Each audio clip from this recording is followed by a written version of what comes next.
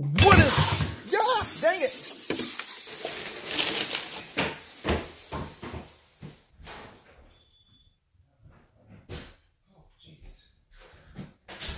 Oh, that didn't go as planned. Man, that thing is dangerous. That's totally not a bat with roofing nails and duct tape on it. But anyway, today we're gonna go get some more etching primer, but then we'll be back. I am gonna make the easiest Dragon Scale tumbler you have ever seen in your life. So let's go get some more etching primer and then we'll be right back. Voila, there we go.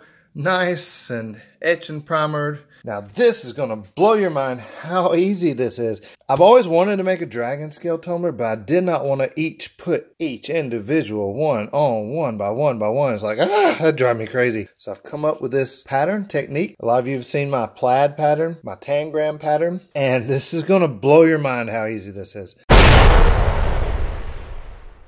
So what you're gonna do, you get your pattern, you cut out, and you weed it. Ah, so satisfying.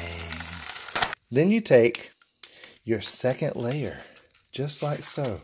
And what you're going to do, you're just going to move it down right over this layer. So you can see where it's supposed to go because it's cut already. Just match up. All you're doing, basically moving each layer down just a little bit. And listen, here, I'm going to pull this one off. Move it over just a little bit because I stretched it when I pulled it, because I'm trying to do it over my camera here.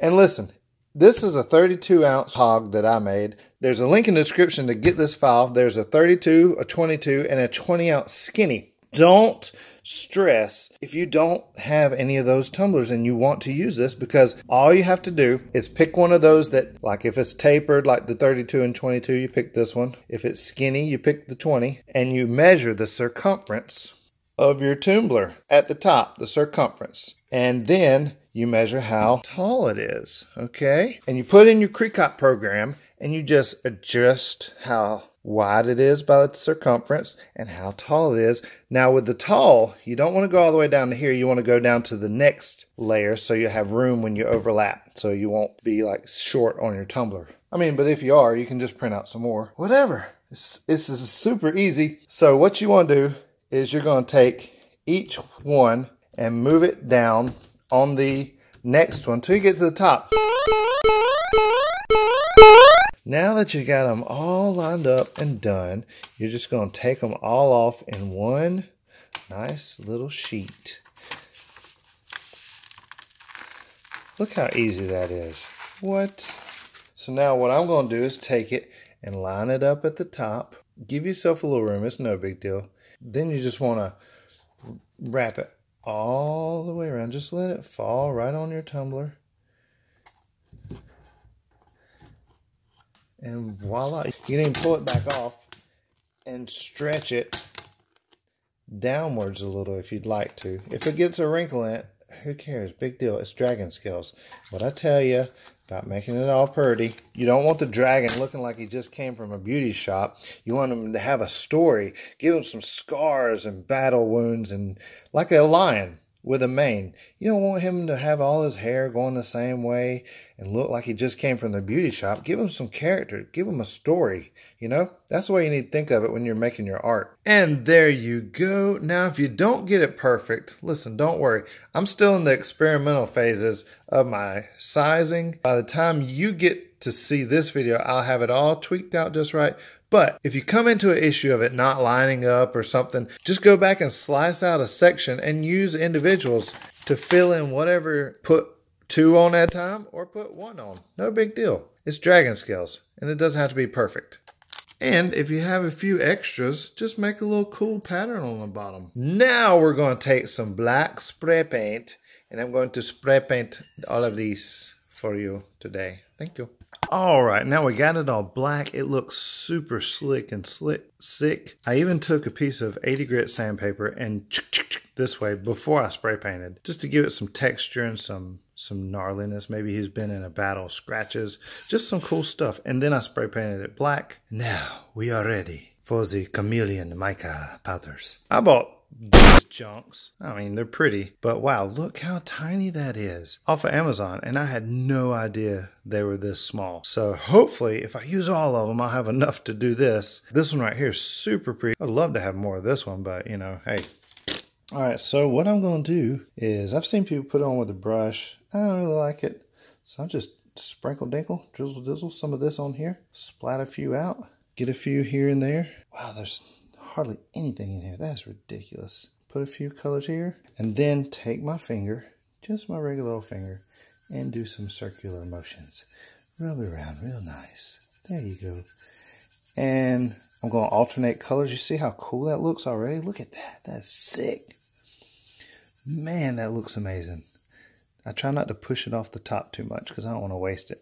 Because you see, I barely got any. It's ridiculous. Oh, that's so satisfying. Man, that's beautiful. That is sick. Look at that color. So let's put a little more. Just do it till you're happy.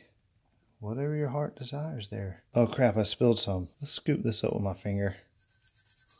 Oh yeah, I spilled it on the table. Man, that's like magic.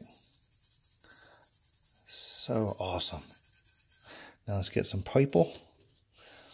I could just dip my finger in there, huh? Let's just do that. Dip my finger in there. I like the drizzle dizzle. You know, I'm a fan of the drizzle dizzle. It doesn't take much. These things go pretty far, I guess. I guess it's a good thing because I don't have very many to go far. Ooh, that color is ridiculous.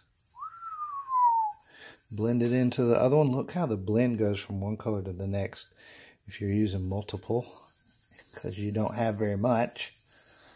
Push it down this way where I need some. Whoops, you can't see what I'm doing. Push it down here where I need some. Wow. I don't know if I'm going to cut any of this out. It's so awesome. Let's see, what's this color do?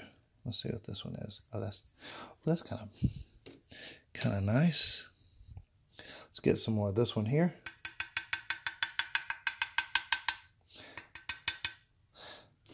It's really nothing special about the technique. I'm just getting it on there, trying to waste as little as possible and get it a good coverage. Oh look, you know, it'd be cool is if you barely rubbed it and you wanted to highlight the edges, you could just do that. You don't have to put so much. I like so much because the bling is pretty. But cool to know, you could just, oh what? Look, it grabs those scratches I put with the 80. Like if you just barely, oh, that would be cool. Oh, that's sick. Well, I already started this, so I got to finish this, but look at that. I might do it that way next time.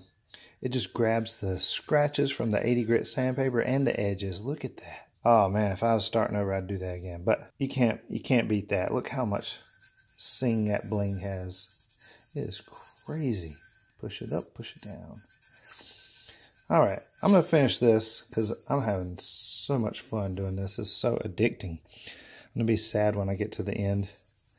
Just see, I just grab a little with my finger and then keep going. It's awesome. Just cover it till you're satisfied and then come back. Whew. Man, look. Oh, there's just somewhere cool to look everywhere you turn. Oh, boy. Let's finish up. That is amazing. The color shift is super ridiculous. That stuff goes a long way. It's a good thing because I was little, but I tell you what, I'm kind of glad because it made me use every single color. And would you look at that? That's like magic everywhere you turn. And want to mention, don't forget the bottom. I did a little green in the middle, purple, and then like a darker, whatever, one of them colors on the outside. But geez, I could look at this all day, but I can't. We got to keep going. The next step is to put some mate. Oh my gosh. 2 coats or so of mate clear on it to lock in our beauty. Then we're going to put 2 coats of epoxy, and then it'll be beautiful and it'll look like this.